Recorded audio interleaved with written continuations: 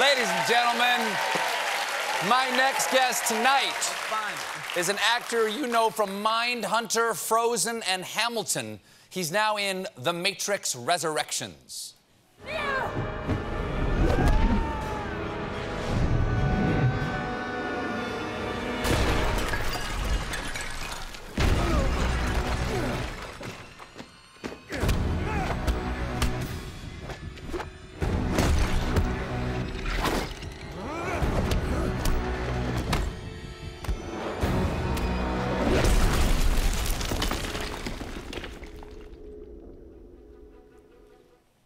Please welcome back to The Late Show, Jonathan Groff.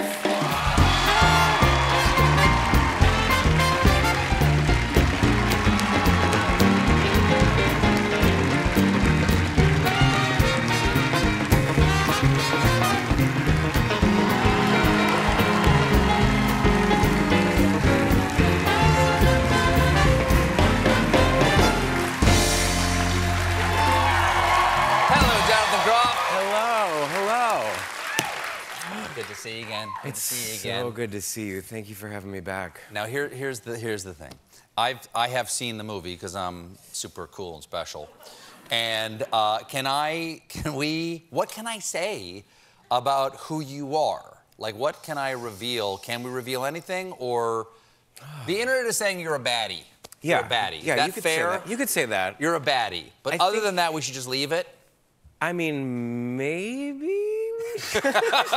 I don't know the rules. I don't know the rules. But I punch a column that you just saw. Right. And I have an interaction with Keanu. Okay. So all like that, that is very evocative of some of the other scenes that we saw in the original Matrix trilogy. Exactly. I'll leave that explanation right there. Okay, perfect. No, but okay, so it came out in 1999, the original. You were quite young at that point, one imagines. Were you a fan? Like, what was your first encounter with the Matrix movies? I was 14 when it came to the theaters. Okay.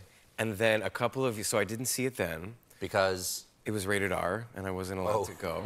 I forgot. I forgot. It's got the sexy. Yeah, exactly. So then, a couple of years later, I went with my friends to the Blockbuster video. Blockbuster, anyone? I remember that. Remember that? Yes. Sure. That was fun. That was fun. I missed that. Right? Yeah. And we got the VHS. Sure, Be Kind, Rewind. Empty, yeah, exactly. Yeah. Those empty boxes, and you would see if the movie was there or not. And we were very excited The Matrix was there, and we had our minds blown. Mm-hmm. Yeah. So what was it like to audition? So you've seen this movie. It's a seminal movie. It sort of changed like science fiction movies in kind of a profound way. It's really a brilliant film. So what's it like then go to audition to be part of the continuation of this incredible series? I didn't know when I went. So Carmen Cuba, who's the amazing... You went into audition not knowing anything? She texted me and she said, there's a very exciting movie with a very exciting director. Will you fly to San Francisco and meet said director on your day off from Little Shop of Horrors? I said yes, and then I found out it was Lana Wachowski, and I was meeting on The Matrix. And I thought, well, I'm not getting this. But I would love to meet Lana. I'm a huge fan. And sure. So I went to San Francisco. And what about the training for the actual, like, kung fu? What was that? Or do they just, like, jack into the back of your head and feed it in? Because they can do that now. They can do that. Kung fu. Yeah, exactly. Elon Musk is working on that now. The chip in the head. So what kind of training are we talking here? So it was 2 months of training with my friend and trainer Eric Johnson in New York to get ready for the fight training, which was about 4 months. So you had to train for the training? I had to train for the training. Wow. Did you get big? Like, did you get like, you know, I'm sure you're already fit. You know, the musical theater guys are always like, you know, ready to go. You're dancers and everything. It's got the dance belt on always, just in case. Me too. Yeah, right? Me too. I can right tell. now, it's comfy. I can see it. Sure. Yeah. Tap shoes and a dance belt 100%. all the time. 100%.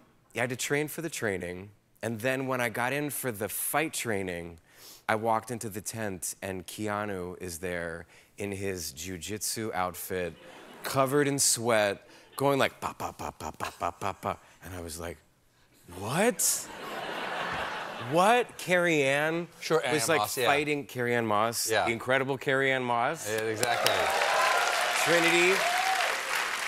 she is like looking like she hasn't aged a day and is fighting literally 20 people.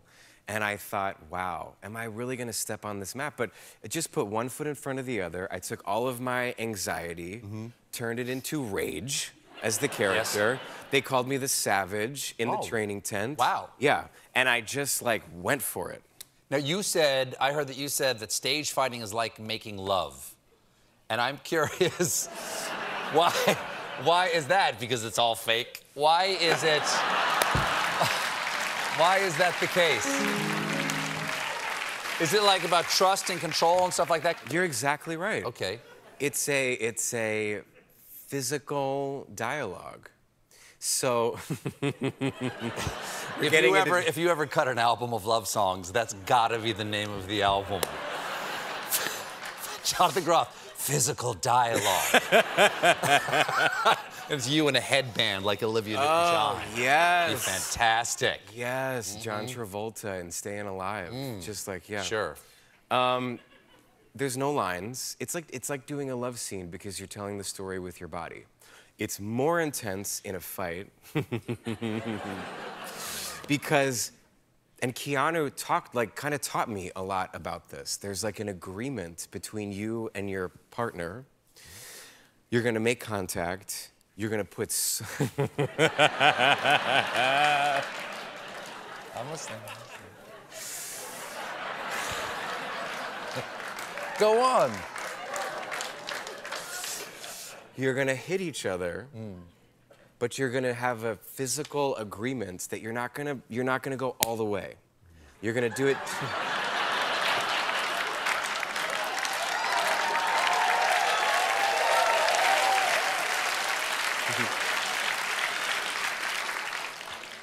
Go on.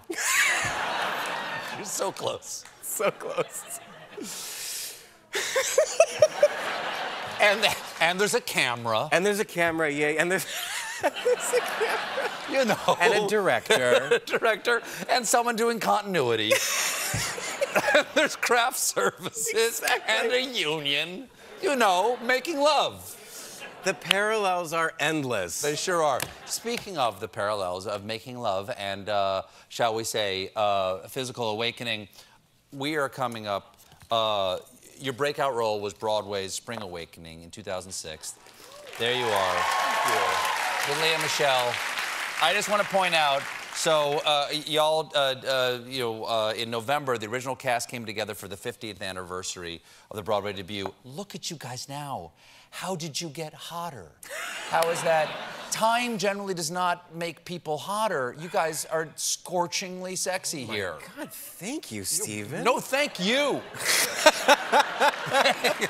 Thank you. We're the one who get to see it. Thank you. Oh, Any wow. advice on the rest of us to how to say, you know? You're killing it. You look great. Thanks. You can come back anytime. But yeah, we did. You can come back anytime, man. Thank you. Anytime, yeah. We did the Spring Awakening concert as a benefit for the Actors Fund. And excuse me. You got it. You got this. I got so excited about the Actors Fund, I forgot to swallow. That's a wonderful fund, yes. Since March of 2020, the Actors Fund has given out $24.2 million to people in the entertainment industry. Everybody in the theater, you know, all the theater actors lost their jobs, and this organization came in and saved the industry. So also HBO and Radical Media paid for us to do this concert and are making a documentary about the experience that's going to come out this spring. Well, Jonathan, a pleasure as always. Thank you so much for being here. Thank you so much for having me. Good to see you again. What a pleasure. The Matrix Resurrections is in theaters and on HBO Max on December 22nd. It's Jonathan Groff, everybody. We'll be right back.